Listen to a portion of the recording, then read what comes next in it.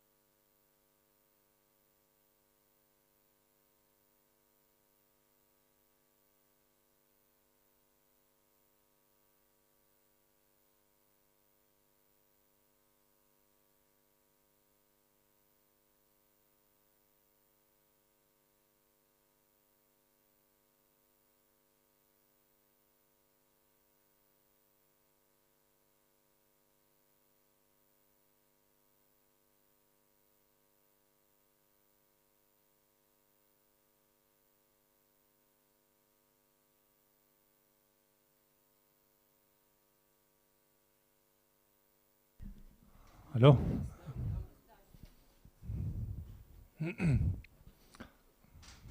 Hello, my name is Alexey Baitin. I'm a head of machine translation department at Yandex.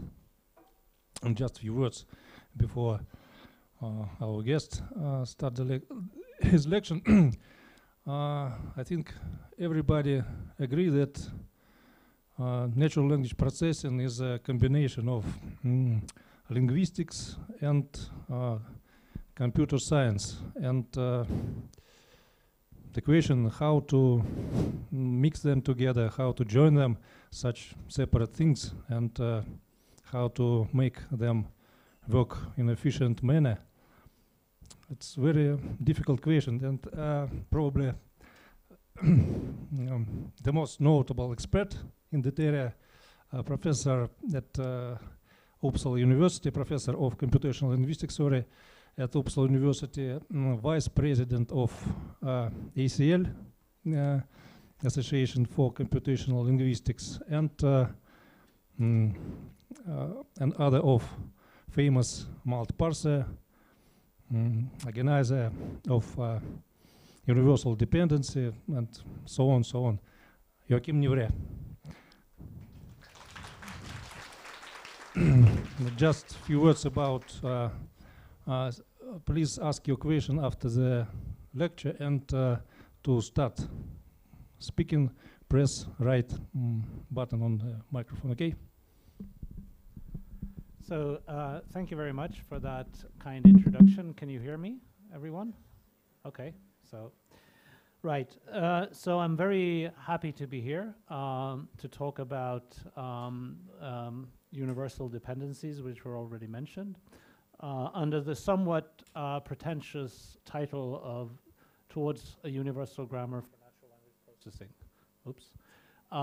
I just want to say before I start, and it's also shown on the slide, that this is based on collaborative work with a very large group of people and a growing group of people, some of which, a few of which are listed on this first slide, some of which are in the audience, and many more of which will be listed in a longer list at the end. So, but first things first, the idea of a universal grammar for all languages can be traced quite far back in human history. I think the earliest that I found, at least, was Roger Bacon in the 13th century, the Middle Ages, who, when writing about the grammar of Greek and making some comparisons with the grammar of Hebrew, made the sort of observation or claim that in its substance, grammar is one and the same in all languages, even if it accidentally varies. Now, this is an idea that sort of was picked up and developed in the Middle Ages by the so-called speculative grammarians. And it's then been sort of rediscovered or reinvented several times throughout history.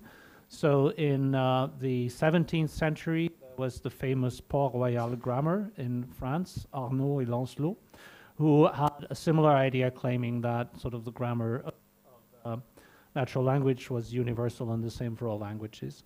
And of course, in the 20th century, it's been associated perhaps in particular with Chomsky, who have sort of developed a special version of this. This is a picture of a rather young Chomsky looking a bit like Sherlock Holmes here.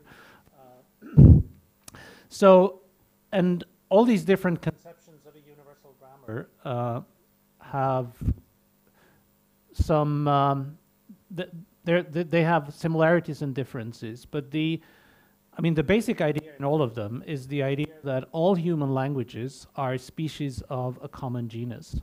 So there is a limit to the kind of variation that you can expect to find between different languages. And the other sort of main assumption is that this is the case because language structure is constrained by some universal cause.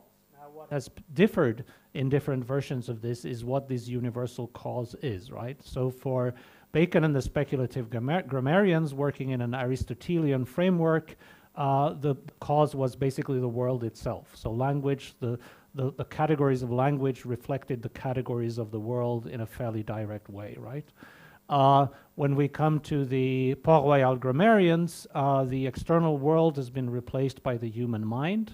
So the linguistic categories are determined by the human mind, and the human mind is universal, therefore the grammatical categories must also be universal.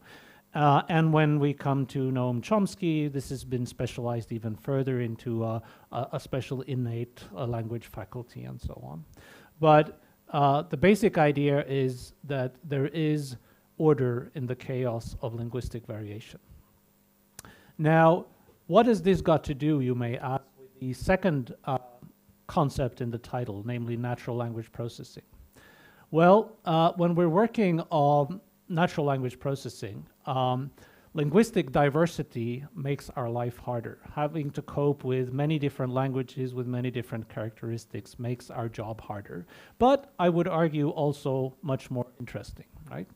So, and for quite some time now, I have been intrigued by this question that I've summed up here in the following way. So why is it the case that when we perform controlled experiments on automatic syntactic analysis or parsing for English under favorable conditions, basically parsing the Wall Street Journal, as many of you are familiar with, we can observe an accuracy of, let's say, 90% according to some standard evaluation metric.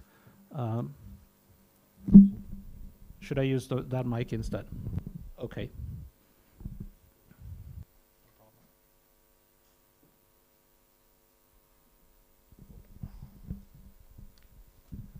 But when we perform the same experiment under equally favorable conditions, but we're only changing the language, and okay, Finnish is just one example here. I could have chosen many other languages, but I happen to be interested in Finnish. We're happy if we can get 80% accuracy, right? So why is that the case? Well, as a linguist, I sort of refuse to believe that some languages are intrinsically harder to parse or understand than others. So to me, this suggests that there's something wrong with our computational models here. Now, another thing that has become more and more clear to me over the years is that it's not even clear that we can actually compare these numbers, because even though we try to control all the difference, there is one thing that varies, and this has to do with the notion of linguistic annotation. So current natural language processing relies very heavily on linguistic annotation, especially if you're doing things like syntactic parsing. We use annotated resources to train our parsers, and we also use annotated resources to evaluate our parsers. But the problem is that pretty much every language comes with its own special annotation scheme. So annotation schemes vary across languages almost as much as the languages themselves. So it's very tempting to paraphrase Bacon here and say that in its substance, grammar is the same in all languages, even if the annotation accidentally varies, right? So I think it's time that we bring some order into this particular chaos. And that's basically what the talk is about. So just to drive this point home even further, we're going to play a little game together here, which is about identifying unknown languages, or at least how they are related to each other. So here is a sentence in an unknown language X, which has been anonymized by omitting the word. So I'm just giving you a bare dependency structure here, not even any labels. Here is a close, faithful translation of that sentence into another language, Y, which gives a different structure. And here is a third language, Z. And the question is, can we say anything about, just by looking at these structures, how these languages are related? For example, which languages are most closely related here? Well, there's clearly not a lot of information that we can use here, but one thing we can do is we can compare the dependencies in the language. So if we compare language X to language Y, we see that they in fact only share a single dependency, which is the very last one. So it seems, for example, that language Y seems to be predominantly head initial. So most of the arrows go from left to right, whereas language X is more mixed in this respect. It has both head initial and head final dependencies. If we do the same exercise with the other language, we find a little more in common. So it seems that maybe a reasonable tentative conclusion here would be that language Y is most different from the other. Language X and language Y are most distant from each other, and language Z is somewhere in between. Now it turns out that all of this is complete nonsense, because the three languages are in fact Swedish, Danish, and English. And Swedish and Danish, as you may know, are essentially dialects of the same language. And English, although a little bit different, is very closely related. And for this particular sentence, which is something like a cat chases rats and mice, and the corresponding translations into Danish and Swedish have exactly the same syntactic structure. There's no difference whatsoever. The only reason they look so different is that the Swedish sentence has been annotated according to the guidelines of the Swedish tree bank. The Danish sentence has been annotated according to the Copenhagen dependency tree bank, and the English sentence has been annotated according to Stanford dependencies, right? So this is the chaos that we need to do something about. So first of all, why is this a problem? Well, for many different reasons. First of all, it makes it really hard to compare empirical results across languages. So when I say we get 90% for English, 80% of Finnish, who knows how much of that difference is due to differences between the language, as opposed to just more or less arbitrary differences between the annotation schemes, right? It's even more difficult to evaluate cross-lingual learning. Cross-lingual learning is something that has become very popular in NLP in recent years. It's the basic idea that if you have a lot of resources for one language and much less resources for another language, which could be closely related to the first language, then you can actually use data from one language to train a model and transfer it to the other. Now, whenever we want to evaluate such a scheme, we have to rely on the small annotated resources that are available for these languages. But if these differ as much as the one I just showed you, again, we have no idea of how many of the actual errors that we observe for a parser are real parsing errors, as opposed to just discrepancies between the annotation. From a more practical point of view, it makes it really hard and tedious to build and maintain multilingual systems. Suppose you want to do question answering in 10 languages, right? Then it would be very nice if the syntactic analysis looked the same for all the languages, so that you could reuse whatever additional modules you use to process the sentences. And I also think it makes it really hard to make progress towards what I would like to call a universal parser, a parser that can handle Finnish as well as it can handle English, which is something that I'm personally interested in. So this is why I've spent a considerable amount of my time recently on this project called Universal Dependencies, where the basic idea is to try to provide a cross-linguistically consistent standard for grammatical annotation. And the annotation consists of 3 components. It's illustrated here with an example from French. Toutefois, les filles adorent les desserts. Anyway, the girls love the desserts, or something like that. And the 3 components are, first of all, part-of-speech tags, which use a revised and extended version of the so-called Google Universal Part-of-Speech tags. Secondly, on top of the part-of-speech tags, morphological or morphosyntactic features capturing things like number, person, tense, and so on, which are based on a version of the interset system developed at Charles University in Prague. And finally, for the syntax, a dependency structure using, again, a revised and modified version of the Stanford dependencies that I mentioned earlier. So let me tell you a little bit about the history of this project, which is kind of interesting. So in the beginning, there were Stanford dependencies, at least at the beginning of this project, right? So Stanford dependencies was constructed basically as a back end to the Stanford parser. The Stanford parser was a probabilistic context-free grammar parser for English that produced phrase structure trees. The people at Stanford found that many people preferred having the output of the parser as a dependency tree. So they built this converter that took the phrase structure trees and converted it to a dependency tree. Now, this parser became very popular, especially for using English. And eventually, not only for parsing, but people then thought that this was a very convenient representation, so people started building tree banks using this representation, but adapting it to different language. So there was a Finnish tree bank, there was a Persian tree bank, there were a few others. Now, a few years back, when I was a visiting scientist at Google, together with Ryan McDonald, we started talking about this is very nice that people are using Stanford dependencies, but they're all, again, a little bit different for different languages. Couldn't we come up with a single standard? So we made a first proposal for this, which was later nicknamed Google Universal Dependencies. Now, the people at Stanford, they thought, yeah, this is a really great idea, but we don't like some of the choices you make, so we make our own version. So that became Stanford Universal Dependencies.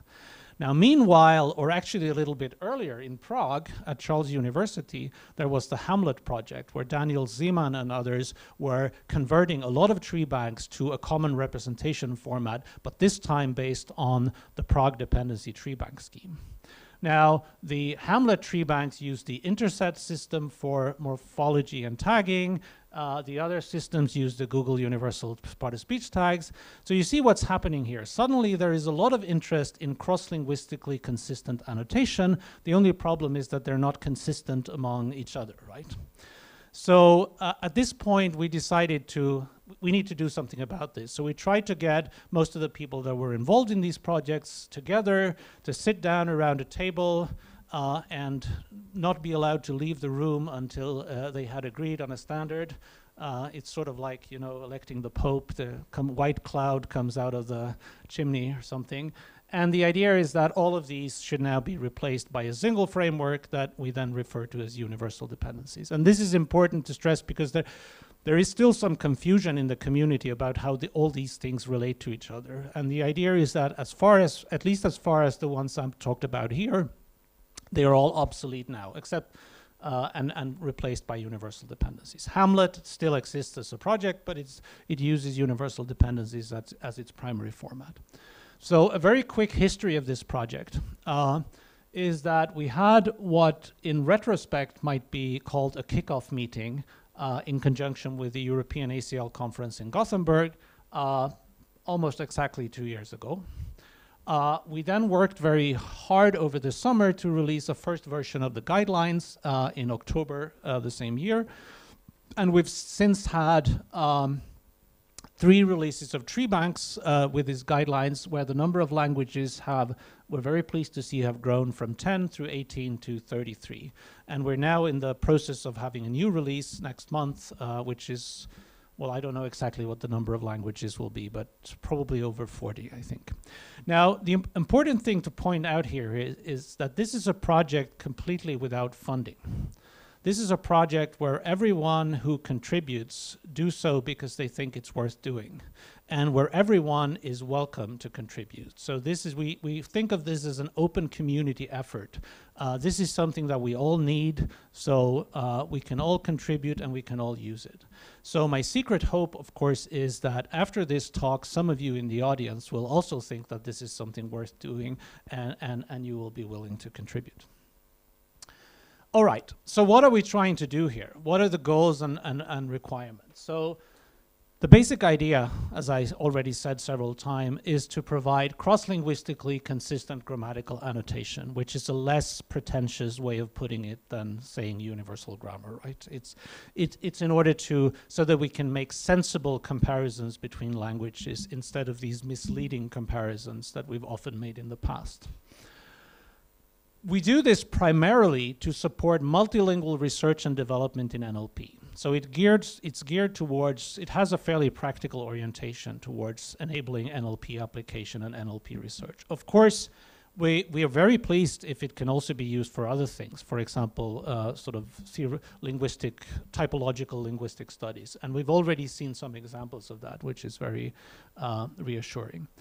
And we want it to be based on common usage and existing de facto standard. I think experience tells us that if you try to propose something completely new that that doesn't look like anything people have seen before, it's very unlikely that it will be used. So that's why we've, as far as possible, chosen to base this on things that were already existing in the community. A few basic design principles. So first of all is dependency, right? So syntactic representations come in many shapes and forms. Dependency-based representations have become more and more popular in NLP in recent years. They're widely used in practical NLP systems, and they are available in tree banks for many languages. I think it's probably the case by now that if you look at all the tree banks that are available in the world, the majority would now be dependency tree banks rather than based on other representations. So that makes it a convenient choice. It's based on a version of lexicalism, where the idea is that the basic grammatical units, and in this case the basic annotation units, are words. So the basic units we annotate are words. Words have morphological properties, and we annotate those using part-of-speech tags and morphological features. And words enter into syntactic relations, right? But there is no attempt, for example, to segment words into morphemes and things like that. But it's important to stress that, like it says here, the notion of word here is syntactic word or grammatical word, not phonological word or orthographical word. So we don't sort of in general assume that we can trust white space and such things. And so, for example, clitics, which are examples of syntactic words that can't stand on their own but have to be attached to other things, are things that we definitely want to treat as separate entities in the, and there are probably also some cases where even other types of morphemes needs to be segmented. But this is something that we're still exploring, I would say. Final design principle is something that we call recoverability, which is about the mapping from the raw input text that you can expect to get to an NLP system and whatever word segmentation we decide is appropriate for that language for purposes of annotation. And we want that to be transparent and explicit in the tree bank, because I think this is a problem that has been underestimated in the past in many, because in a lot of parsing research, people use tree banks. They use tree banks to train their parsers. They use tree banks to evaluate their parsers. But all of that tree bank data has already been segmented very carefully into words. So, in some tree banks, you've done very sophisticated segmentation so sophisticated that no automatic tokenizer could ever reproduce it. So if you then you get beautiful results as long as you only use your tree bank data, but when you then try to build a real system that takes real raw text as input, you get a segmentation that is quite different from the ideal one that you saw in the tree bank. So we want to give people at least the opportunity to be aware of the possible discrepancy and to develop models for it. I will say a little bit about that towards the end, but it will not be in focus in the talk. So how do we actually achieve these goals? Because, I mean, there are obviously many ways to do it. So we tried to come up with some golden rules that would hopefully prevent us from going too far astray. And the first rule is try to maximize parallelism, and this means parallelism across languages. And this can be broken down into two basic slogans. The first one is, don't annotate the same thing in different ways. And I hope you now remember the Swedish, Danish, English example. That was a perfect example of what you shouldn't do. There we had exactly the same syntactic structure in 3 languages, but it was made to look completely different because of the different annotation schemes. Second half is don't make different things look the same. And this might be look even more obvious, but if you look around the world in different tree banks, you will often find the same label or category name used in 2 different tree banks to mean 2 different things. I mean, this is usually accidentally and not by design, but we want to be able to avoid that. But on the other hand, we don't want to go overboard, and we don't want to make languages look more similar than they actually are, of course. So in particular, we don't want to start annotate things that are not there just because they happen to be there in some other language. Prodrop is a good example of this. Just because English has this constraint that every clause has to have an overt subject doesn't mean that every other language also has a subject in that position. So the idea is that languages sort of select from a universal pool of categories. And we do allow language-specific extensions when these are motivated to capture relevant properties. So so what does the actual annotation look like? Well, starting with the morphological layer, and I'm again using this French example here. So first of all, every word is assigned a lemma, which sort of represents the semantic content or the base form of the word, whatever you prefer. It's then assigned a part-of-speech tag that represents the lexical category associated with the word, and then it can be assigned a set of features that represent lexical and grammatical properties associated either with the lemma or with the word form. So gender feminine here, for example, is a property of the lemma, fille in French, meaning girl, whereas plural third person present tense is a property of this particular verb form, but not of the lemma as such. So the part-of-speech tags, as I already mentioned, is a revised and extended version of the Google Universal Tag Set that was actually first constructed for research on unsupervised part-of-speech tagging, where there was a need to sort of map categories between languages. And the idea is that all languages use the same inventory. You're not allowed to invent tags of your own, but not all tags have to be used by all languages. So if you look at what we have here, most of the things I hope are quite expected. So for open class words, there are adjectives, adverbs, interjections, nouns, proper nouns, and verbs. I guess the most controversial part here is the distinction between nouns and proper nouns, and we had a lot of debate over that. And the people who wanted that distinction won. I think it's, I mean, my own position is that I think for some languages there is actually some quite hard grammatical evidence that there is such a distinction. Swedish happens to be one. All Swedish nouns inflect for definiteness except proper nouns and so on. For other languages, it might make less sense to make this distinction, and then you don't have to make it. For closed class words, there are adpositions, which sort of abstract over prepositions and postpositions. There are auxiliary verbs, another possibly controversial categories. Again, I think there are, in some languages, there are very clear criteria for separating auxiliary verbs from main verbs. In others, there may not be. And there are probably languages in the world that don't have auxiliary verbs. Conjunction, meaning coordinating conjunction, because there's also subordinating conjunction. Determiner, another controversial case. I didn't want to have determiner here, but I lost this debate. Numerals, pronouns, and then we have this other slightly problematic category, particle, which is basically any function word that doesn't fit into any of the other categories.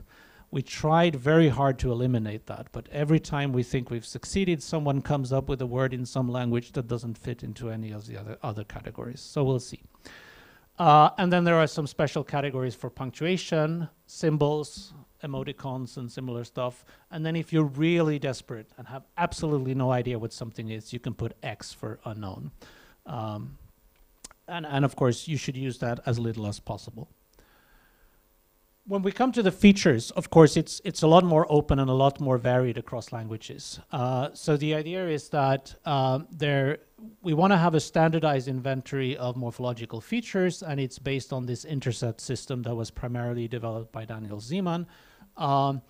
And the idea is that, of course, languages select relevant features because there's probably no language that has all of these features. And you can definitely here add language-specific features or language-specific values of features, provided that you document what you do. And of course, the idea is that this is something that will have to be revised and extended as more languages keep added. And after what starts out at maybe a language-specific feature that is only found in one language will then turn up in other languages, and it can be adopted into the... So the idea is that to the extent that we can establish that two languages have the same feature, it should be encoded the same. So this is just a list of the features that happen to be there in the first release. So this is by no means an attempt at an exhaustive list of morphological features. Syntax.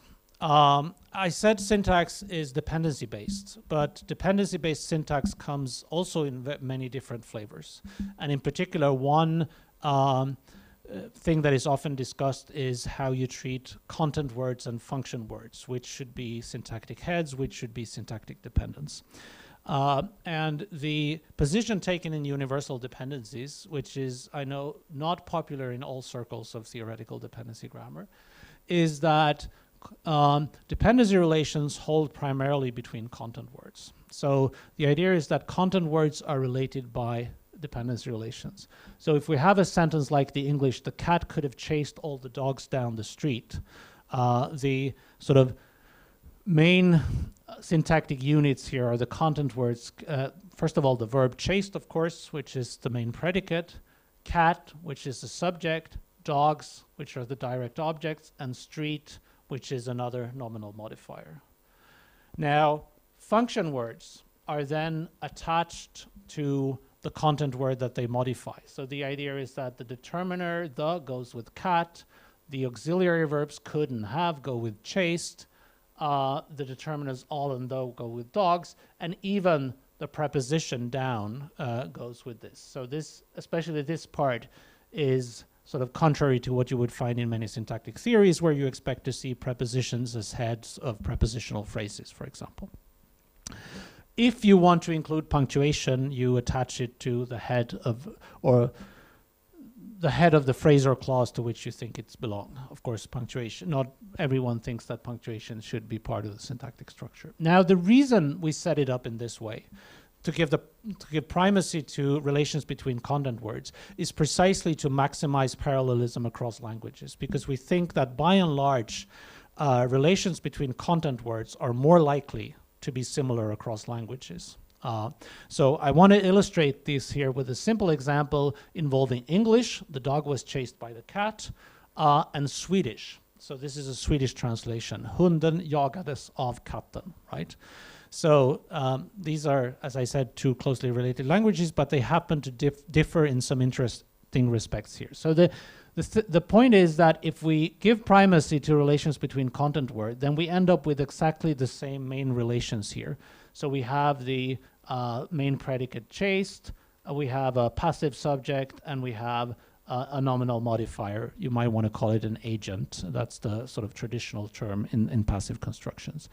And the difference is only that definiteness is in English signaled by a separate function word, the definite article, whereas in Swedish it's expressed morphologically by this suffix here. So what is a separate function dependency in English is a morphological feature in Swedish. Similarly, for the passive construction, in English it's a periphrastic construction involving an auxiliary verb, but in Sweden it's a morphological inflection, right? When it comes to the preposition that is used to signal this agent relation, both English and Swedish use a preposition, but of course it's not hard to find languages where this instead would be signaled by a particular case ending, for example. So the basic idea is that if we give primacy to relations between content words, we are more likely to find parallel structures across languages. So how do we analyze these dependency relations? Well, again, we try to use a fixed taxonomy of, in this case, 40 grammatical relations, which are meant to be sort of broadly attested across languages in language typology, but we do allow language-specific subtypes to be added. And the taxonomy is organized according to two main principles. First is that we recognize three main types of structures across languages. There are nominals, which are used to refer to entities, among other things, but they have other uses as well. We have clauses, which are built around a main predicate, which can be and often is a verb, but doesn't have to be a verb. And then there are various kinds of what we call minor modifier words, like adjectives and adverbs, that can take dependence of their own, but don't build the sort of complex syntactic structures that nominals and clauses do. So that's one organizing principle. The other one is a distinction between core arguments, essentially meaning subjects and objects, and all other dependents, but not trying to make the very thorny distinction between complements and adjuncts, which in particular in tree bank annotation has been found to be extremely hard to make. So if we look then at the kind of dependence that we find in clauses, we basically get these 2x3 tables. So where we have core dependence and non-core dependence, where we have dependents that are nominal, that are clausal, and that are other things. And this particular cell is empty. So of core dependence, we have nominal subjects, nominal passive subjects, because it changes the valency, direct object and indirect object. And then we have clausal subjects, active or passive, and we have two types of clausal complements, where ex-comp, borrowing terminology from lexical functional grammar, are the kind of complements that involve obligatory control. So that is where the subject of that clause is identical to some argument in the higher clause. And then we have various types of non-core, so nominal modifiers, vocatives, expletives, and so on.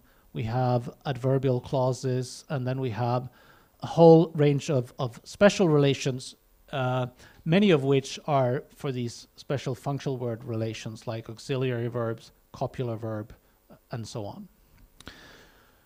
So just to illustrate how these relations are used to annotate clauses, here are a few examples, again taken from English.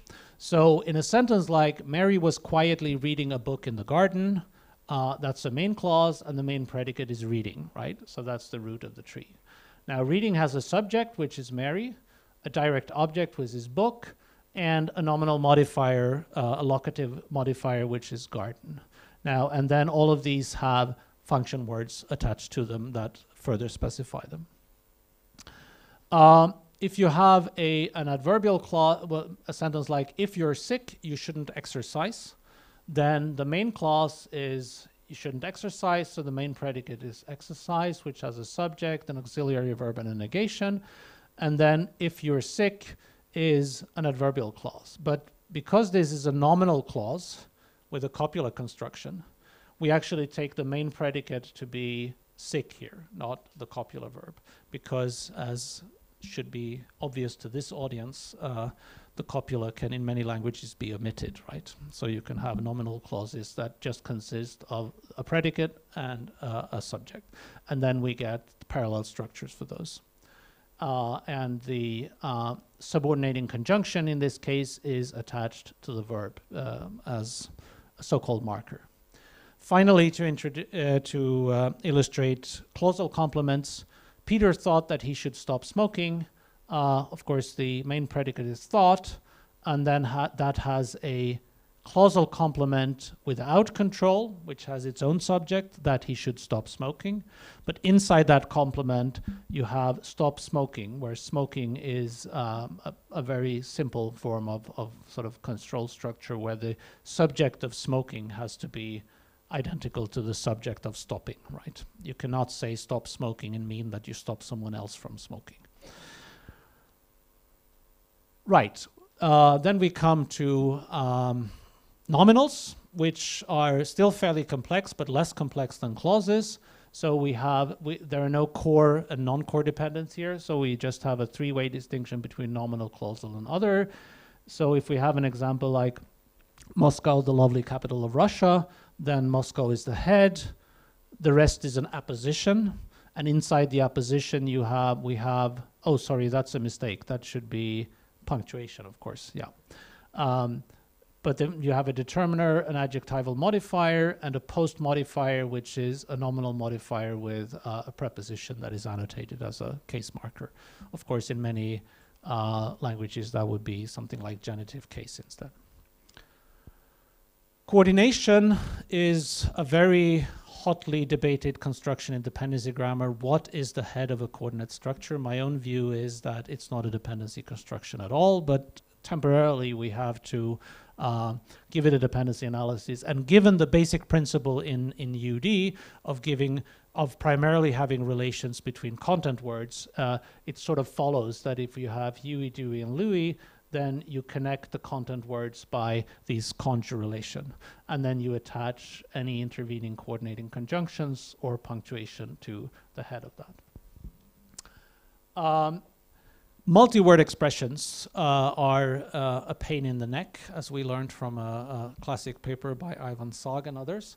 And they need special treatment in syntactic annotations. And I should probably say that universal dependencies is probably still a little underdeveloped when it comes to coping with multi-word expressions, but there are some things you can do. So there is an MWE relation, which of course stands for multi-word expression, but which is really only restricted to the very simple, completely fixed phrases, things like in spite of, as well as ad hoc, and so in English, things that are completely frozen, where there can be no intervening modifiers and so on. So instead of just treating those as a single token, we combine them into a little tree with the MWE relation, which it's just a way of saying I'm really a single token. For names that don't have a clear syntactic structure, which are, for example, just the juxtaposition of a first name on a last name, we also think it's very hard to come up with sort of linguistic evidence that one or the other is a syntactic head. So we just want to treat it as a complex string, and we have the name relation for that.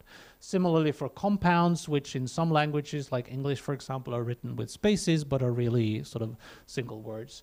And there's also this special goes with relation for if you have accidental things that are accidentally written as separate words, even though they are right. And there is a number of other relations. So parataxis for very loosely linked clauses. If you start parsing data from the web, you will very often encounter list structures where it's not obvious that that's really a syntactic relations. Remnant is a special relations for cases of ellipsis. It's probably going to go away in version 2 of the guidelines, so I'm not going to dwell on it. There is a referendum for disfluencies if you treat transcribed speech, and a few other things. So I mentioned the possibility of language-specific relation, because obviously this is a fairly coarse-grained taxonomy, and it has to be coarse-grained in order to work across languages. But that means that we lose information when we represent languages in this way. So the scheme allows you to have language-specific subtypes to capture phenomena that is especially important in one language. But we insist that they should be subtypes, right? So rather than introducing completely new relations, whenever you want a more specific relation, you have to say which more general universal relation it's a subtype of. Because that means that when we want to make cross-linguistic comparisons with the same categories, we can always back off to the universal relations. So here is just a list of, again, nothing special. These were just language-specific relations that happened to be popular in the first release of languages. So one of them is relative clause. The basic scheme, I didn't go through that in detail. It doesn't have a relative clause relation. It just has a relation for adnominal clause or adjectival clause. That is a clause modifying a nominal, right? But of course, in many languages, a very important subtype of that is the relative clause, which has different properties from other adnominal clauses. So then you can introduce a subtype of the ACL, a nominal clause, which is relative clause. Verb particles in Germanic languages like Swedish and German have a very special behavior. We think they can be treated, at least in Germanic languages, as a case of compounding. They sometimes actually occur as compounds and sometimes as free relations. But with they're clearly very different from, let's say, noun-noun compounds. So we have a special subtype to separate them, and so on. Now, finally, this issue of word segmentation and recoverability principles. So I said that we assume that the basic annotation units are something like words, syntactic or grammatical words. But how do we actually segment sentences into words? Now, this is something that is clearly very much dependent on language. So languages are different sort of typologically with respect to such properties as degree of fusion and so on. And it's also dependent, at least as long as we're working with written languages, on the writing system, right? I mean, writing systems that use white space, for example, obviously give more clues to word segmentation than, let's say, Chinese, right? And it's often non-trivial, even very difficult for some languages. But the thing that we think is important, or I at least think is important, is that whatever segmentation we think is appropriate for a language must be reproducible on new data. Because, I mean, and this is the practical NLP perspective coming in again. I mean, if we want to develop parsers and taggers and morphological analyzers using these resources, they will not be worth very much if they presuppose a segmentation that we cannot reproduce on new data. And we don't solve this problem. We don't tell people how they're going to do this, but we provide two options for how to cope with this. So either you can do what people have traditionally done, that is, you only include the result of the segmentation in the tree bank. So you put in whatever you think the word units should be for your language, but then you must document how this was done. And the documentation can be different, but very often it's just a reference to a standard tokenizer saying this data was tokenized with system X. So if you use system X, you can expect to have compatible segmentation. Or in cases, and this is particular for cases where this is highly non-trivial, you can include a mapping from a low-level tokenization to words in the tree bank. So you put the words in the tree bank, but you also put in what the what the raw input was and how it relates to it.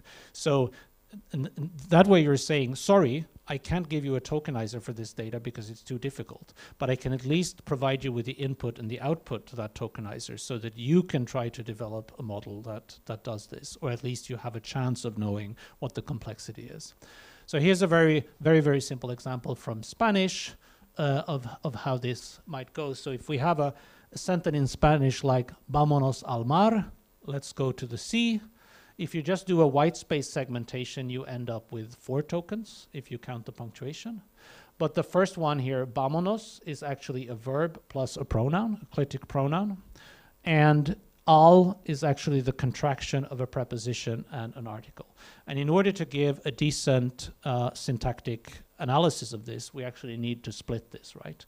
Because first, or we think you need to, because this is a determiner, this is an adposition, and so on, right? But so then one way of dealing with this is to actually put in the tree bank both of these sequences and with a clear mapping, so that as a developer you know how to deal with it. So in order to represent this, the actual format that we use for these tree banks is, again, a revised version that's a theme of this presentation, of the CONNEL-X format. The CONNEL-X format has for a long time been the de facto standard for both dependency parsers and dependency tree banks. It comes from the CONNEL shared tasks on multilingual dependency parsing, and it's widely used. So again, in order to get people to use this, we try to stay as close as possible to this existing standard. But we've revised it a bit, in particular to allow for this two-level segmentation. So this is the CONNEL-X format, for those of you who are not familiar, is a text-based format where you basically represent every word on one line with tab-separated columns, and then you have a blank line to mark sentence boundaries. And the first column is just an ID for the words, running ID, and the second one is the actual word form. I hope this is this visible from the back? It's a little faint. Right. So the new idea here is that you may have two types of indices. You have the ordinary integers, which are for the words, that is the linguistically relevant units that we put annotation on.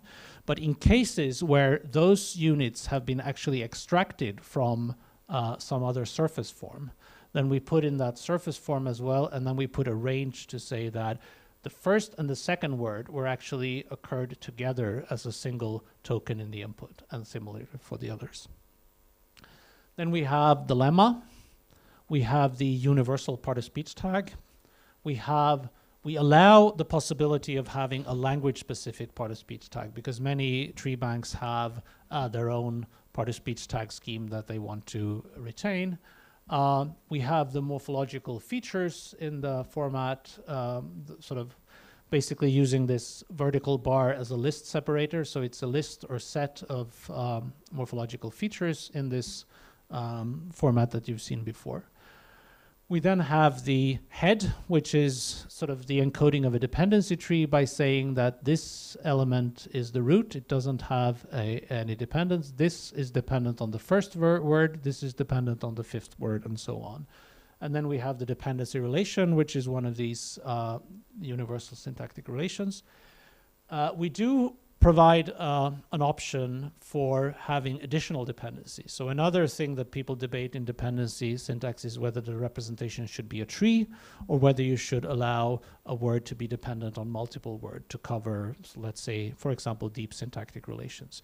We do provide an option for that, and we hope eventually to provide, and we do hope to provide guidelines for that, but this is still something that needs development. I think there is currently only one of the UD tree banks that actually use this. And then we have this miscellaneous column. So anything that you think should go in here but doesn't fit into one of the other columns, you can put here, and there's a specified format for it. Right. So where are we now? Well, I already told you that the guidelines were released in October 2014. The latest tree bank release was in November last year, and it contained 37 tree banks, but because some tree banks were for multiple languages, the number of languages is only 33. The record is actually Latin here, which has 3 different tree banks, somewhat unexpected. And a few others have 2 tree banks. It's a sample that is still skewed towards Indo-European languages, in particular Germanic, Romance, and Slavic languages, I would say. But we do have some more interesting from a typological perspective. We have Basque, we have Irish, which is Indo-European, but from a less common branch, and so on. And we have quite a few classical languages like Old Church Slavonic, Gothic. These are usually the New Testament translation of these languages. Our future plans is to continue having releases every 6 months. We've found that a good way to sort of keep developing the project is to keep pushing out data as fairly regularly. And of course, people have to be aware that data may not be perfect the first time it's released. We try to improve it with every new release, and we keep sort of consistent release numbering so that everyone should be clear about which version of the data was used for something. So, and the schedule we adopted is that 15th of May and 15th of November. So we're right now preparing the next release for 15th of May. We're not kidding ourselves into believing that we got everything right the first time. So there is going to be a version 2 of the guidelines, at least, maybe also a version 3, who knows. But on the other hand, we're also aware that changing the guidelines too often is a bad idea. That's a sure way to kill a project like this. If you change the guidelines and people have invested a lot of effort in using the previous guidelines, they're not going to be happy, and rightly so, right? So we have to be, we're talking about possibly putting together version 2 now. It could happen maybe in November. It could happen maybe next year. We'll see whenever we're ready for that. Sorry, this is the old URL. Well, it probably still works, but the new URL is just universaldependencies.org. So before I stop, I want to sort of come back to this slightly more philosophical perspective that I started out with and take a step back and ask, so what exactly is universal dependencies? What are we trying to do here? So is it possibly a new linguistic theory? No, definitely not. It's very much geared towards practical work in NLP. We don't sort of make any claims about sort of this being theoretically valid in all respects. But we like to think that it should be informed by linguistic theory. We should do things that make linguistic sense, right? And that should be potentially useful also for linguistic studies. And we're very happy to see, and I mentioned this before, that we've already seen some really nice example of people using this for linguistic research. So in particular, I want to mention the PhD thesis by Robert Östling at Stockholm University, where he, thanks to universal dependencies, could do annotation projection to 1,000 languages. This is again parallel Bible corpus, and he could do word order studies on those languages. He could for about 300 of the languages, he could compare his results with the World Atlas of Language Structures. And he could confirm that at least in some case, at least for one of the variables, it was exactly the same as in WALS except for one language. And on closer inspection, that turned out to be an error in WALS. So seems very powerful. And of course, the nice side effect is that we now also have word order information about the other 700 languages that are not in WALS. So is it then possibly a better parsing framework? After all, I'm a parsing person. I want to get 90% accurate parsing for Finnish. Is this what is going to do it? No, probably not. Since actually parsers seem to prefer different assumptions to the one we're making here. There are several studies that show that having function words high in the structure rather than low in the structure leads to better parsing. So it's likely that rather than bringing Finnish up to 90%, we're going to bring English down to 80%, which is another way of creating equality, I guess. But actually, I'm a little more optimistic about this now than when I first put these slides together, because there has been already some work at looking at parsing with UD representation that turns out it's probably not as bad as we thought, and especially if you want to do cross-lingual learning. So there was a paper by Rudolf Rosa from Prague at the Dependency Linguistics Conference last year that showed that if you do cross-lingual learning, the kind of idea where you train on one language and parse another language, then having the prepositions or postpositions, depending on what it is, low in the structure is actually much better than having them high in the structure, which kind of makes sense because when you do it across languages, some languages have prepositions, some have postpositions, and some have nothing at all, right? So is it then possibly the ultimate annotation scheme? The annotation scheme that is going to replace all other annotation schemes? No, I don't think so either. Because as I've tried to explain, in order to be comparable across languages, it has to be fairly coarse-grained. We have to abstract, we have to simplify it. So it's clearly not possible to capture everything that you might want to catch in a tree bank using the UD representation. So I personally tend to think of it more as a lingua franca for tree bank developers and parsing people. It's a format that we can use to exchange and compare data across languages.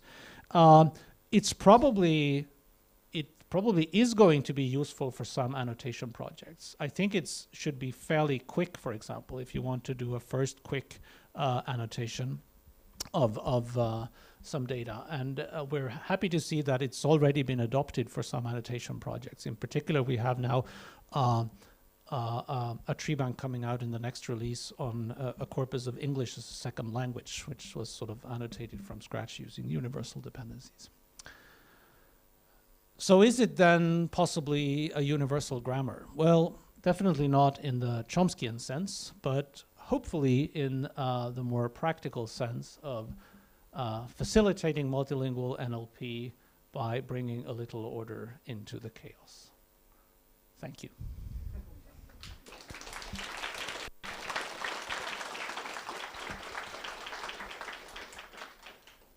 And then I just want to acknowledge the entire group. These are everyone who is contributing up to version 1.2. In just a few weeks, there will be an even longer list. So thank you. I'll be happy to take questions.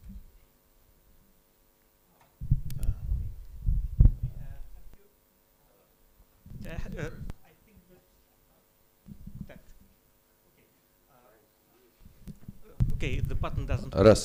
Oh, yes. Okay. Okay, thank you very much. Anatoly Starostin, Abbey Company. Thank you very much for the talk. I have two short questions. One question is about projectivity. Do you have a projectivity constraint in your recommendations or not? You have not talked about it. Okay. So the answer is no. We don't have a projectivity constraint, and in fact, many of the tree banks, possibly all of them, do involve some non-projective structures. Thank you very much. And the second question is a little bit more complex. It's about elliptical constructions. The strange thing for me about all tree banks, almost all tree banks, is that elliptical sentences are completely ignored in most of works about syntax. So if you are doing something universal, big, that will be used, hopefully will be used by all researchers, you should say something about ellipses. I think so. Yeah. No, thanks for that question. It's a very good point. And we do say something about ellipses in the current guidelines, but we're not entirely happy with it. So currently we have two mechanisms for dealing with ellipses. The first is something that we call function word promotion by head elision. So it's a very long term for a very simple thing. It's the idea that in some simple cases of ellipses where you omit the head of a structure, but there is sort of a function word that would normally be attached to the head is left stranded, then you can let that assume the role of the. So a typical case in English would be VP ellipsis. So I couldn't do it, but she could, right? So in I couldn't do it, then do will be the head of the clause and could will be attached to an auxiliary verb.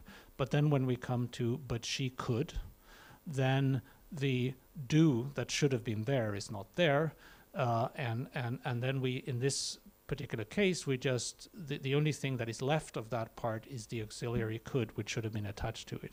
And then we promote could to be the head of that structure so that she is attached as a subject. So you don't allow addition elements? So no, so that was the simple kind. Then we have the difficult kinds, like gapping, for example. I like coffee and you tea, right? Where we have you and tea, which should depend on the missing like there, right?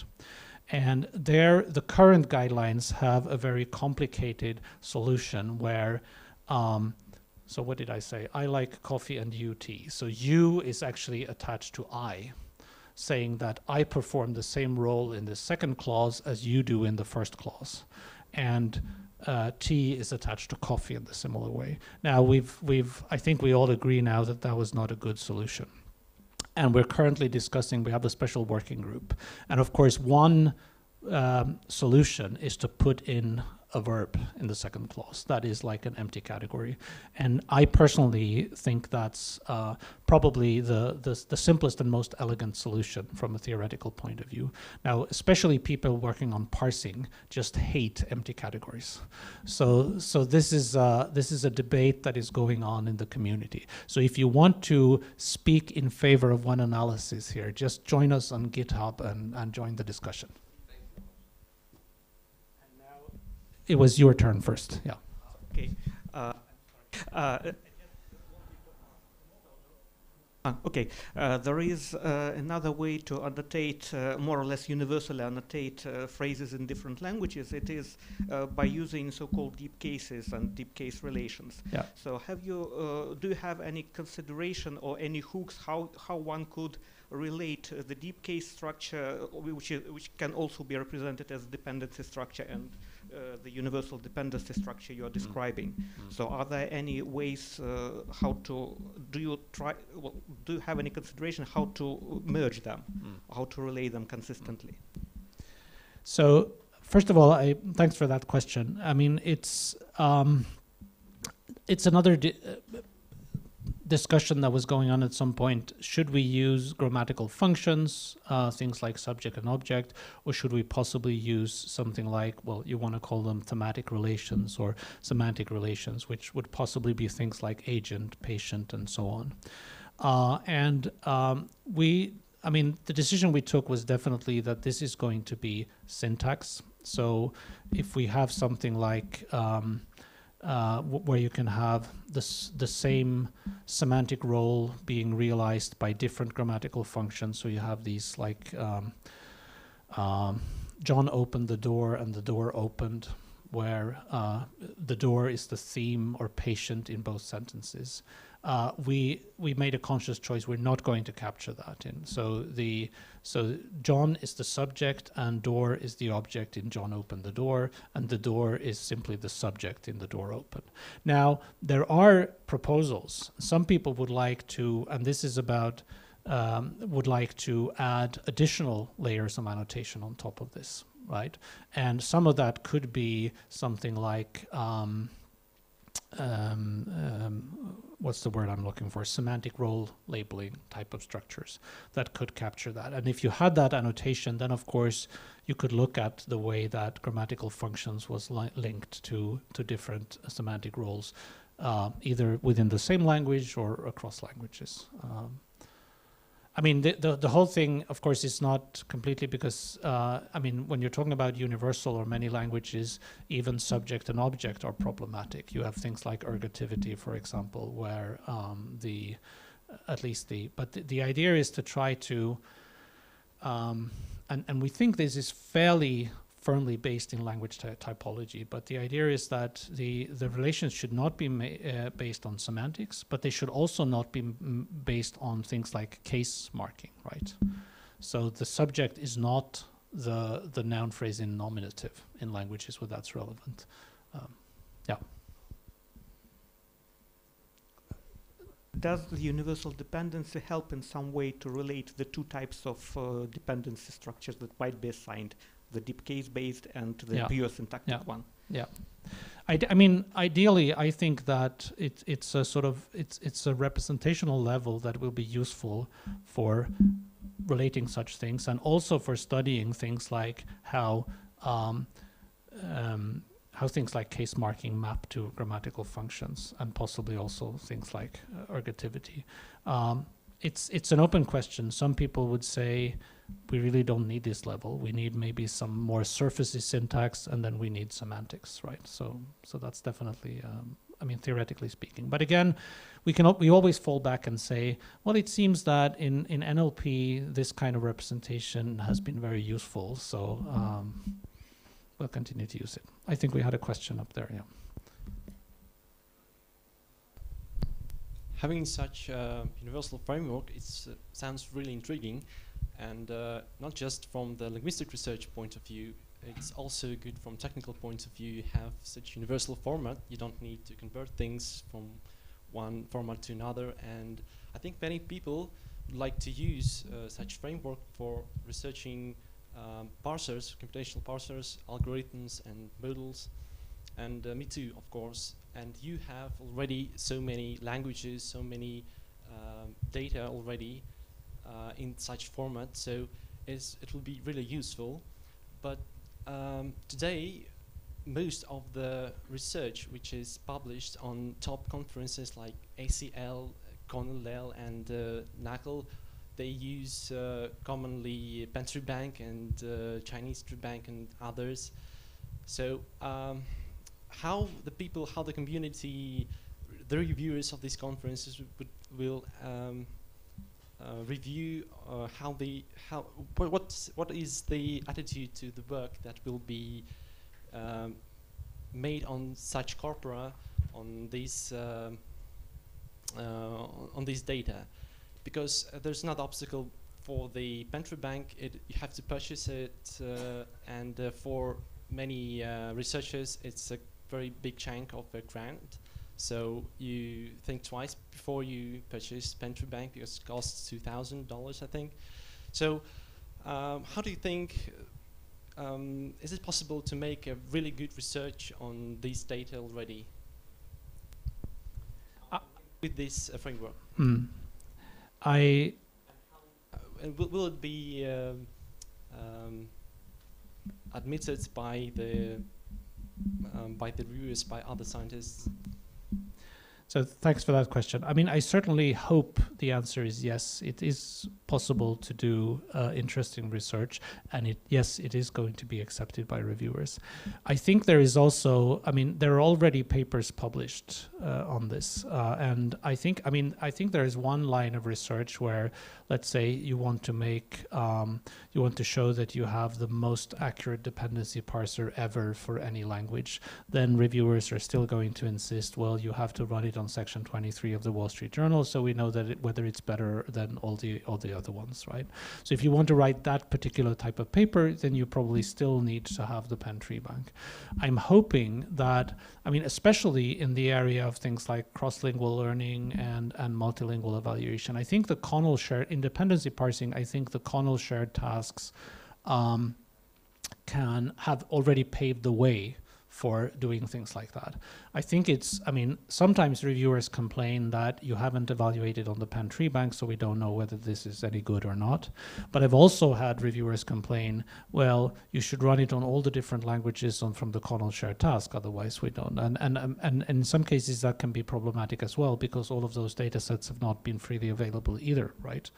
But at least it's showing that you can have different standards for different kinds of paper. And yeah, I mean, and I think regardless of what the answer is today, I think the only thing we can do is fight, right? If there are enough of us who think that this is useful and it's valid, and you can publish paper that use this data and not use the Bank, I mean, if there are enough people submitting such papers, and enough people being reviewers of such paper, then in the long run we'll win. I don't think I can give you a better answer than that. Sure. I have a small technical question on the annotation scheme. Okay. Would you want me to move to a particular slide? No, just I'm wondering, there is a short closed category of some specific pronouns which really influence the sentence structure. I mean, question words. Why don't you mark them? I mean, you mean a special category for? No, maybe specific link, because well, intuitively it makes sense because it really changes the structure, and they are consistent in many languages. In many languages you have special question words, and then something happens with the syntactic structure. So by question words you mean things like What? who reviewed that paper, Yeah, for example. Who, what. Mm.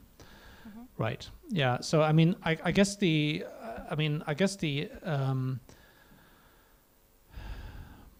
okay. So two things. I mean, syntactically speaking, we follow what I think is the standard approach in dependencies, to say that we just give it whatever grammatical function it sort of substitutes for. So if you had who reviewed that paper, then who will be a subject, and if you said who did you send that paper to, then who will be together with the case marker right there.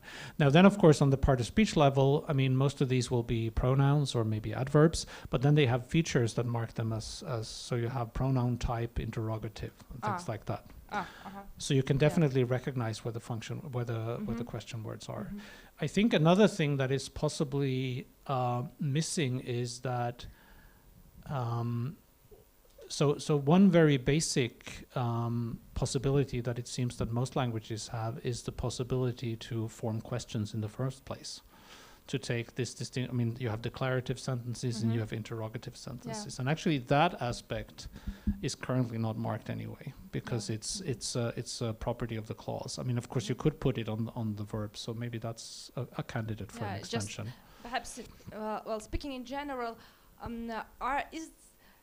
is there some information, important information, which you miss in this notation? For example, some properties, some clause properties, which are not specific to some. For example, interrogative or whatever. So I think, I mean, as I said, first of all,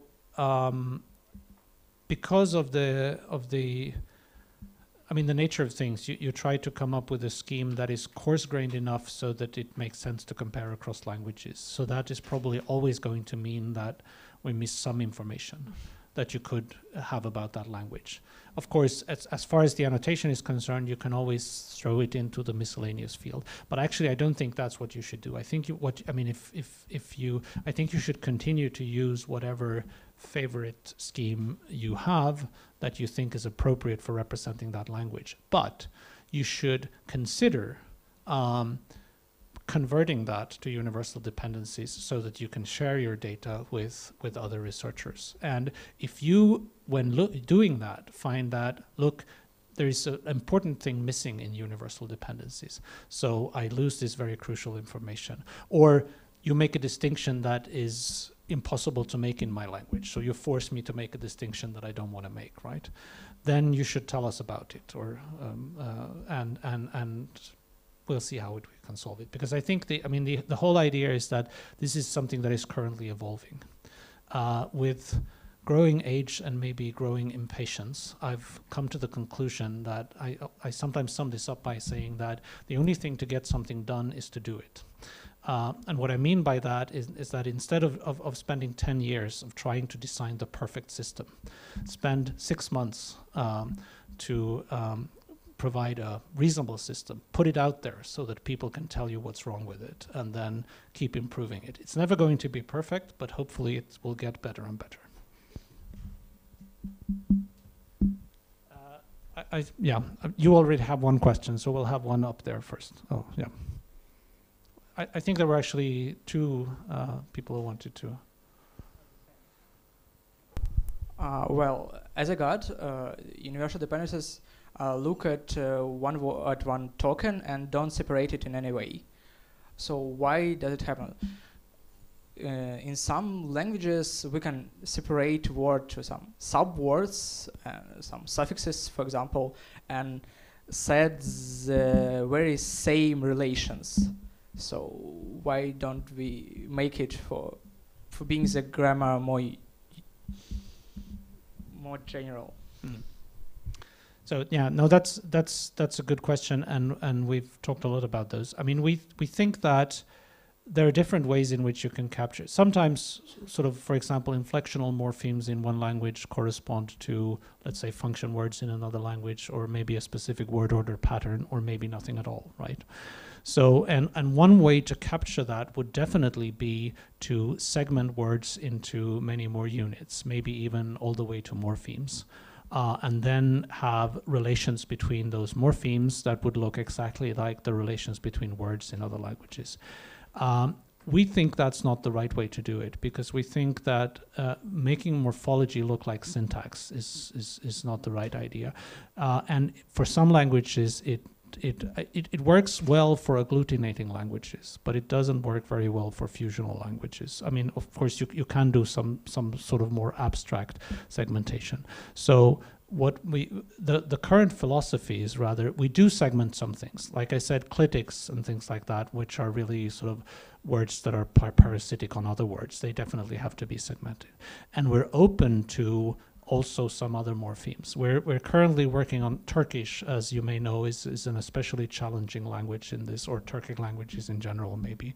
And we're still trying to come up with the exact guidelines for Turkish and how to deal with this. And it's possible that this is going to be revised in some ways so that we will segment a little more. But I don't think sort of splitting off everything is going to be the best solution. But this is open to discussion, clearly. So I think So 1, 2, okay.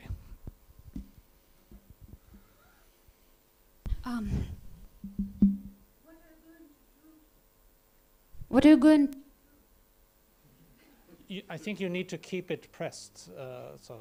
What are you going to do with languages where there are second position Wackernagel enclitic chains with subjects and objects as standing in clitic chains? If you make word order research in such a language, then you need to know it makes difference if the subject is a clitic or not. So what are you going to do with syntactic annotation for such languages? Could you give an example of such a language, or would sort of Romance clitics be an example of this? So, for example, in fact, I work with languages of Anatolian family. Mm-hmm. So they've got long clitic chains. Yeah. Standing. Slavic languages, yes. South Slavic. Okay. So I mean, So let's try to put it this way. I mean, the idea is that anything that has a syntactic function should be treated as a separate unit, right? So that if it enters into a dependency relation with some other entity, then it needs to be separated. Whereas if it only expresses a property of a word, like let's say a morpheme that signals number of a noun, then it doesn't have to be split off, right? Exactly how this should be done for different languages, of course, is something that needs to be, because I should say, I mean, there is a set of universal guidelines, but there is also language-specific, or there should be language-specific guidelines for every language that tell you how you interpret the universal guidelines for that language. And that's where all the detailed information about how to do this should be. And of course, I mean, again, the same point applies again. If we find that we have clear evidence that for certain types of languages, the current scheme simply doesn't work, then we clearly need to do something about that. So I think I'll come back to you, but we have or unless you want to claim the turn that you declined earlier, but I think we had 2 questions over here. So let's do 1, 2, 3, okay. Speaking about the conversions, does the dependency universal dependency framework has the tools for converting, for example, Pentry bank to universal dependency structure, or because if there's some trouble with if reviewers need this testament on the Pentry bank, so let's just convert it into new format and test in that. Yeah. So yeah, I mean, so let's put it this way. So most of the tree banks that have been released now are based on conversions, and we try to collect now the converters that people have developed, and to make them available as well, so that you can sort of reproduce this. In the case of English, it's a little more complicated because, first of all, the English tree bank that is in here is not the Penn Tree Bank. It's the English Web Tree Bank that was done by Google. It was originally annotated with the same format as the Penn Tree Bank. It was then automatically converted, but then it was completely manually re-annotated by the Stanford team. So for the first time, we now have a real dependency tree bank for English that has been manually annotated and not just automatically converted from the Penn Tree Bank scheme. I do believe that the Stanford converter can be applied to also the original Penn Tree Bank to convert it into universal dependencies, but it's not going to be as good as the manually corrected one. And similar tools are available for some of the languages too, and we'll try to make more available. I had the same question. Okay.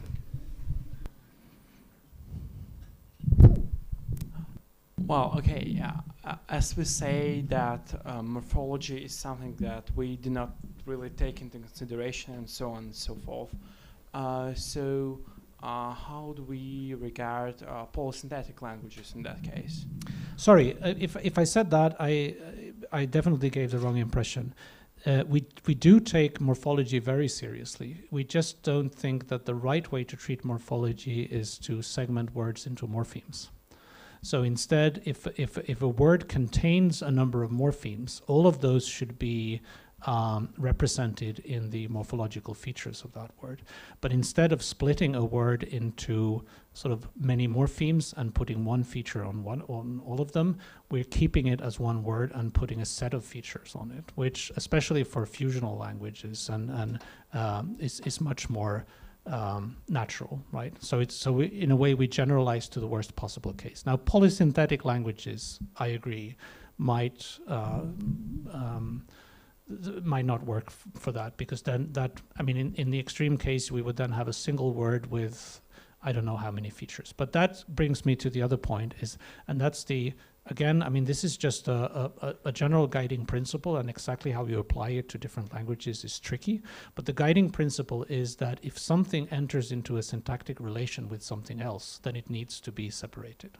So I assume that in polysynthetic languages, or at least in cases of incorporation, if that's relevant, you do have, for example, the object incorporated into the verb. And if you want to express that syntactic relations, then you need to segment it. So that would not be the same as inflectional morphology, right? It's when I say we don't want to over-segment, I primarily refer to inflectional morphology. Yes? You mentioned ergativity, so the question is, for the ergative languages, what are the guidelines to assign the subject and object? I wish I knew. I think I can do it. Well, we have the expert here, so. Subject is the ergative in transitive, or the absolutive in intransitive, and the object is the absolutive in transitive.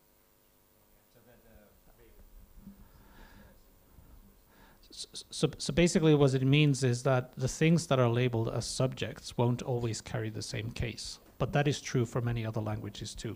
You have Icelandic, for example, which has quirky case, which is not ergative, but where the subject can be nominative, genitive, or dative, right? Now Fran is going to correct me on that. Wait, now there can go it. So it's come up several times about the splitting words into morphemes and stuff. So Chara Cheltekin has a really nice paper on this in the dependency conference that was in Poland about approaches for Turkish. And if you're interested in how it is probably going to work in UD, you should go and read that paper. Thanks. I should read it too.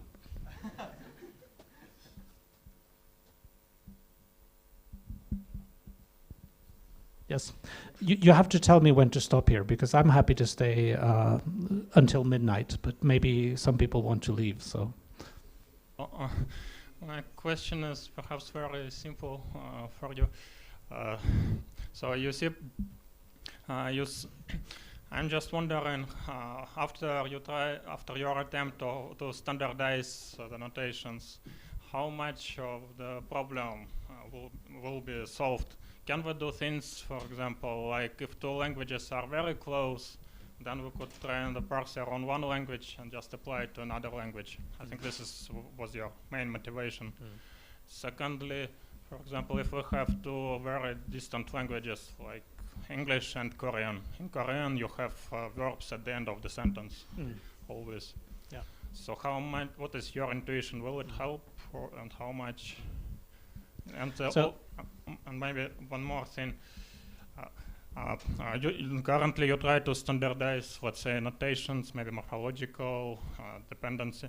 But would it be possible or make sense to also look to some kind of subtrees? Maybe if they co-occur across different languages, that would also be possible, to use. Or sorry, what did you say? Subtrees? For example, if there is a sentence, maybe it is complicated in one language, but you detect some part of the sentence, and then you translate it into another language, and you know that for this part of the sentence with this text, you will always have this type of translation. But so you just recognize some subtree. I mean, I should say that, I mean, even though translation seems like an obvious application, almost none of the data here is actually parallel yet. I mean, we do have tree banks for many languages, but there are very few. There is actually, in the next release, there is going to be a Swedish-English parallel tree bank in universal dependencies, but that's the first. But to answer your first question, which is really interesting, I mean, I'm pretty sure, or in fact, people have already done experiments showing that if you have closely related languages, having this consistent annotation will definitely allow you to either train parsers on one language and parse another language, or pool resources, put together all the training data you have for, I mean, the Romance languages seems to be a very good case of this. I mean, so Spanish, Portuguese, and even French seem to mix very well with each other. Now, what you can do with more distantly related languages is, of course, even more interesting, because Spanish, Portuguese, and French are not low resource languages, so they do well on their own. But we have a very high number of languages in the world that have very few resources, and most of those are maybe not Indo-European and don't have closely related languages that have rich resources.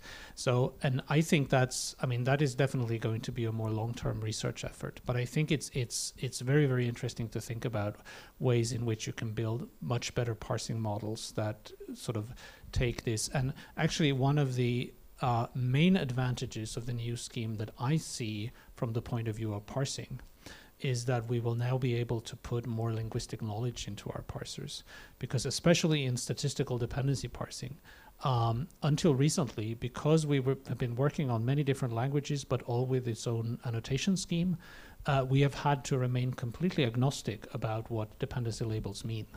So basically, all the statistical dependency parsers only know one linguistic construction. That is a head connected to a dependent with some funny label on it, and the parser has no idea what the label means. Now that we have standardized labels, we know that the subject relation is a completely different relation from, let's say, the auxiliary relation, or even the punctuation relation, right? So we can make parsers that are better equipped in the sense that they have expectations about what kind of constructions and relations they can find in different language. Of course, they are realized differently, and it will require quite a bit of more engineering and abstraction before we can really sort of capture, transfer knowledge from, let's say, I don't know, Swedish to Quechua or whatever. But I think it opens up very interesting research opportunities. Okay. Yes. Thank you.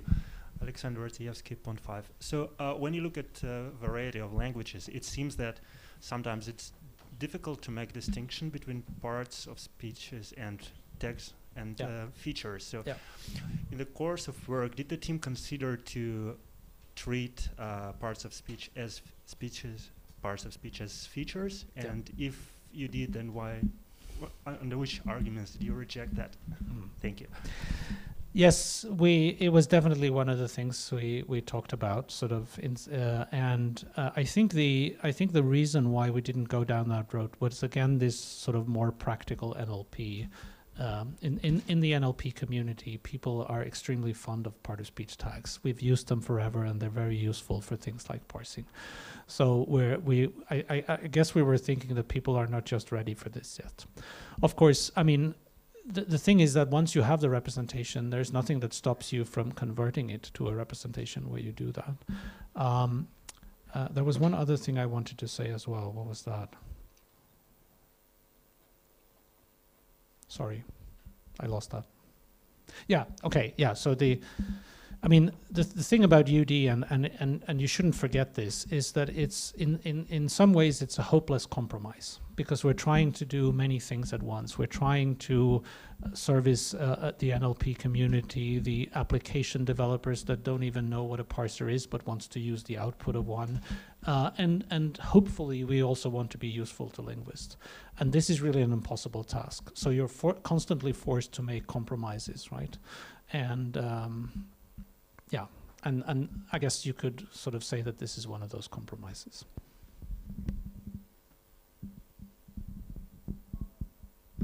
Yes, please, Edward. Thank you for your talk. It's almost May, so which languages are you going to include in the version 1.3? Shall we find out? Is this computer connected to the internet? If the answer is on the site, I will consult the site. Okay, so no, actually, all of this is already. I'm not sure I can. There's like a browser here? Let's see whether this works. Oops. Right.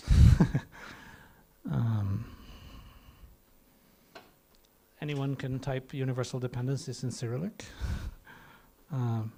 Maybe I shouldn't do this. Okay, so if you go to universaldependencies.org, at the homepage, you will first, at the top you see the universal guidelines, and below that there is a big table with all the languages on which there is ongoing work.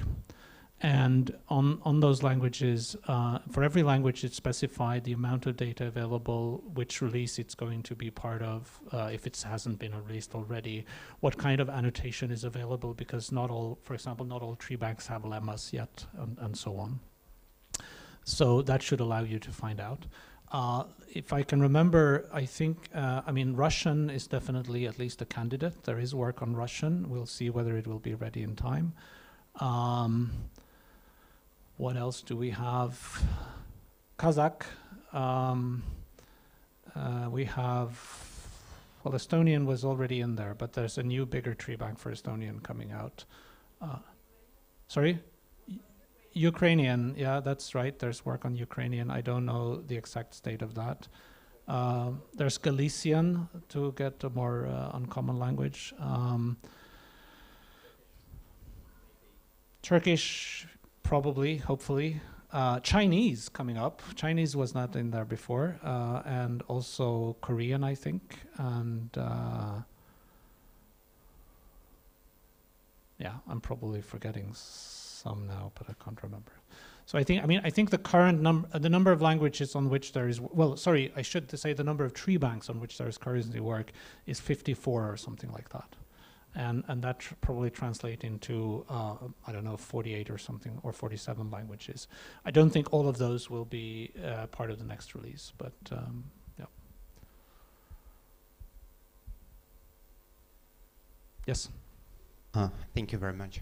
working with real live data, you have some non-linguistic constructions, quotes, you have these lists or enumerators in Word, you know, and should we include them to annotation, or we better ignore them and forget about their existence? Because sometimes you can't just forget about the quote, you can't just forget about this enumerator, which is the part of the previous sentence. Should we make some special markup for them? Because working with real texts, you happen to find them very often. Thank you. Yeah, I don't know. I mean, I think it's quite clear that if you just scrape things on the web, you definitely get things that I don't think it makes sense to try to annotate grammatically, right? Exactly where you draw the line, I think is basically a research question, and I think it's something that is being pursued. I mean, increasingly, more and more of the data sets actually do contain things like data that come from the web, and we do provide some simple mechanism. I mean, there is the list relation, for example, which you can use to simply string things together, saying that this is a list of email addresses, for example, and if you want to connect them into a structure, you can say that they form a list. I don't know how useful that is really, but maybe we will need to do more on this. But basically, that's up to the individual researchers and tree bank providers to try to make an informed choice and to let us know if the annotation scheme stops them from doing things that they would like to do.